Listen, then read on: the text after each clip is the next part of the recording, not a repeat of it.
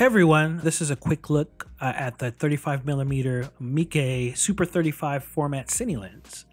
I've owned a few of the Meike Micro Four Third line of cine lenses, and I've always been impressed with their build quality and performance for the price. Now they've come out with a Super 35 format line, and the 35mm T2.1 is the first one of that line to be released and available for purchase. I got mine in PL mount, but they also come in EF mount. They're very well built and have a solid all-metal design, just like the Micro Four Third line.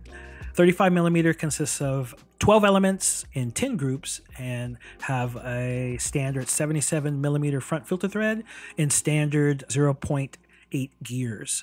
It weighs in about 940 grams. I didn't shoot focus charts or do any clinical testing for chromatic aberration or edge sharpness, so this isn't really a detailed review as much as it is a first impression from practical experience using it on set. As far as performance, it has exceeded my expectations so far. I find that the 35mm to have good contrast, good color rendition, and saturation. I mean, it's hard to believe how much lens you get these days for the price. The lens retails for about $540.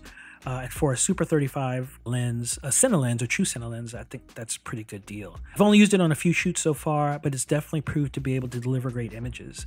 We're kind of seeing a lot of new Cine lens manufacturers into the space lately. And with that, the barrier of entry price-wise has become much better for filmmakers everywhere. That's always a good thing. I think the next release for the Super 35 line for Meike is a 24mm T2.1.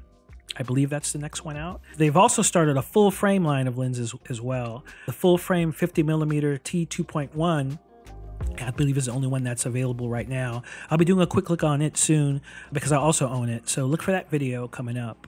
Anyway, thanks for watching, and I'll see you later.